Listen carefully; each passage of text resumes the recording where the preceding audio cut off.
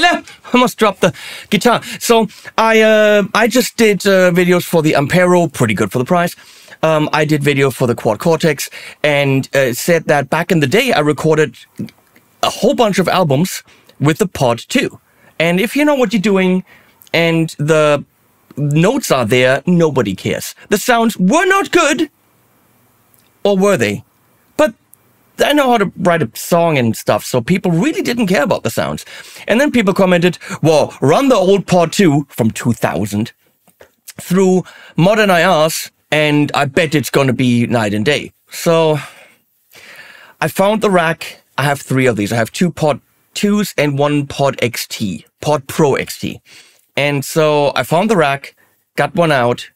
It is 120 volts, if you look in the back right there. Right about there. So I need a big ass brick that converts 220 into 120. That comes with its own problems. This thing has been in massive heavy use. As you can see on the coffee stains, right on the front panel, right there. Leslie wanted to wipe them off and said that's really embarrassing, but this is how it was in my rack back in Los Angeles when I used this. We'll keep it. So I'm running this XLR out into the Morley hum eliminator and then into the X4 by Universal Audio interface, just to make sure that, you know, the hum that I had isn't that bad. That rhymes. And also a hum no, because that kills ground hum, which we had. So that's over here. So both Morley products definitely help. We're going to go through some pod sounds the way they used to be 24 years ago. And then we're going to run it into the Engel cap loader right here on the table. And I loaded 4 IRs in there from Forward Audio that I just used in my guitar recording video, and I know they're good.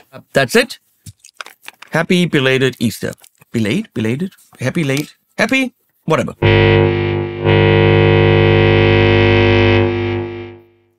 Now, we're going to go line 6 clean and see what happens. I'm going to go to manual. Here we go. Line 6 clean. A little bit of reverb.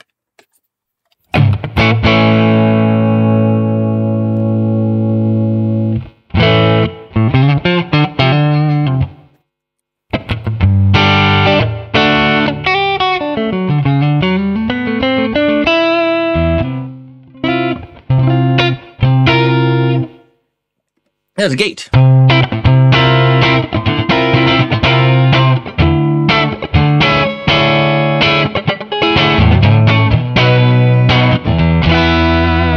Of course, this is a Valiant Soothsayer with a wanging neck with maple strips and a maple fretboard.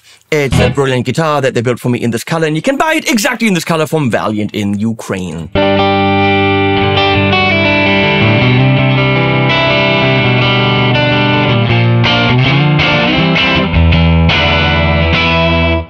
It's not the most amazing sound. It's not warm. It's not tubey. It's not super dynamic and all that. It's not a Quad Cortex. But 24 years old, you know what? I am going to say it probably kills a couple of modern modelers.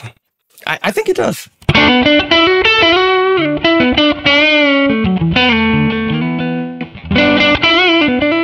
It's not as bad as we remember, is it?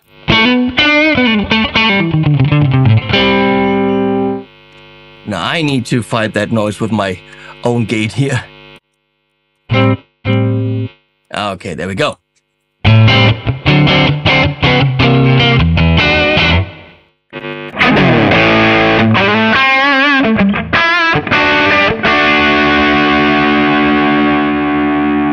Back in the day, I would have left that and thought that's the sound. I had no idea. Now, I know a little bit how to tweak it.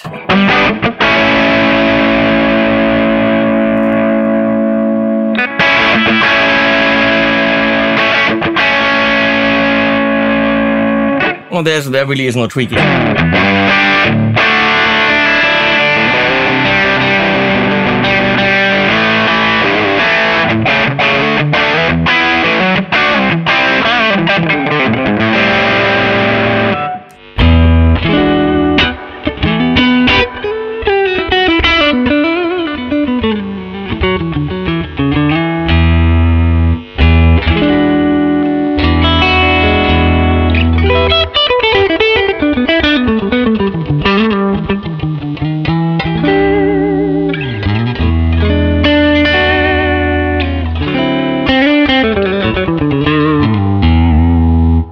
I mean, I might be completely off my rocker right here. I feel that the Pod Pro from 2000 can, to a degree, keep up with modern. And what am I saying? What the? I mean, I play these things all day long, right? I've got these modelers here. I've got these things here. My feelings should be valid, at least to me. And I feel that that's not so shit as we remember.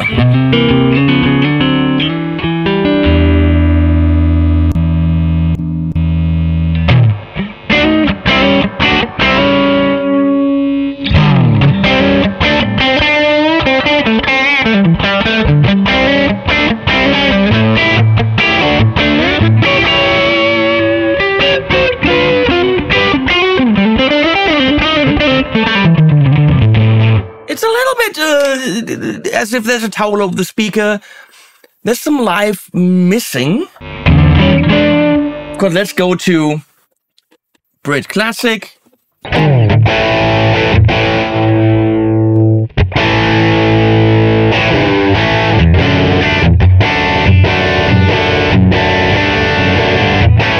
Yeah, there's Mulm, as we say in German.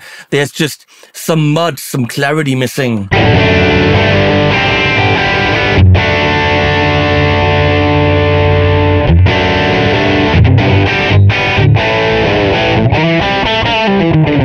Oh god, okay, that's bad. Let's go to Rectified. That's the one that many people use. But they probably used it like this.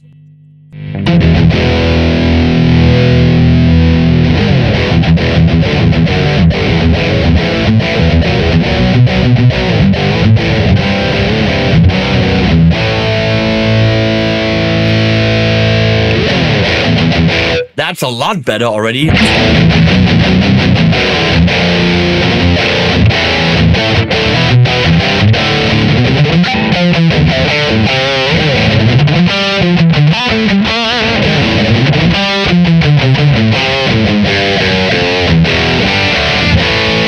And what I used a lot was the modern high gain for leads. Some delay, some reverb.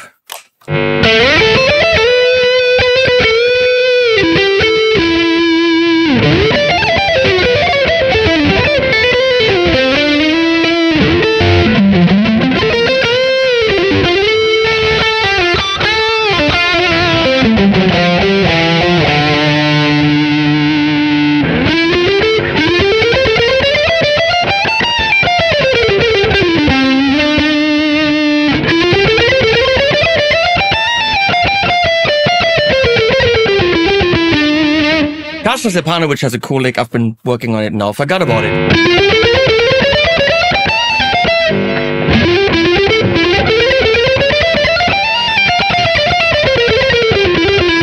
That's it. It's a cool lick. Check it out on the channel. Kostas Stepanovic.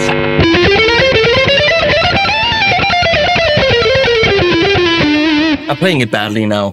But yeah, that's a cool sound, I think. I mean, Ian Crichton from Saga played that sound. Mike Keneally played that sound. They all played on my albums, and they played through that. But what can we do? Where can we go? Let's go to Rectified again. Take the effects off.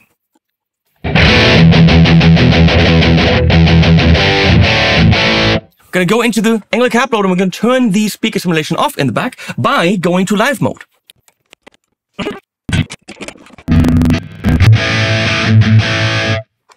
So, now here's a modern IR from Forward Audio. I think this is the sweet child of something.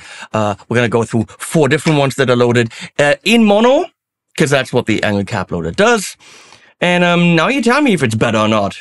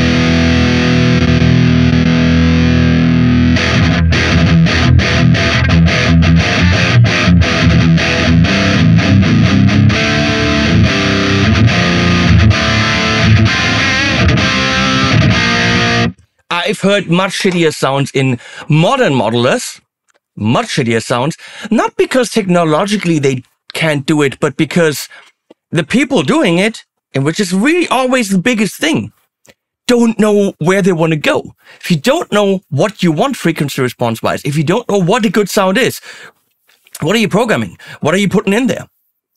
I think if you know where you want to go, Pod 2 and an IR loader can get you pretty kick-ass sounds for a production, just as any of the modern modelers can, but you have to know where you're going. So I think a lot of the people just don't know what a good sound is. At the moment, what do I know? I mean, I don't know.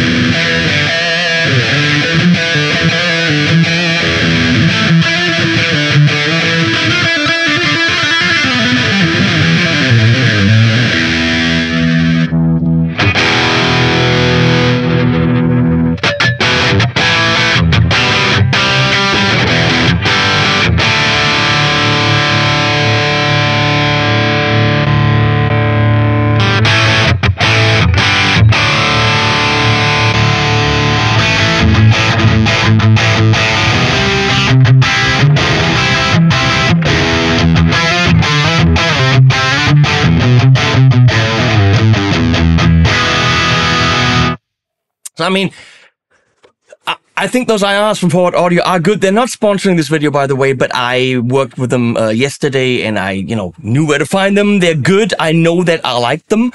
So I put them in the Engel cap loader. Thank you, Engel. Also not sponsoring the video. LINE6 also not sponsoring nobody's sponsoring this video. Not even the nice people from Valiant. But you could argue, of course, because I got the guitar as trade for my work, that it is sponsored. So you figure this out. I think that the Pod 2 sucks, but also doesn't. I think, that insane sound, really not good. Some of the models sound great as are.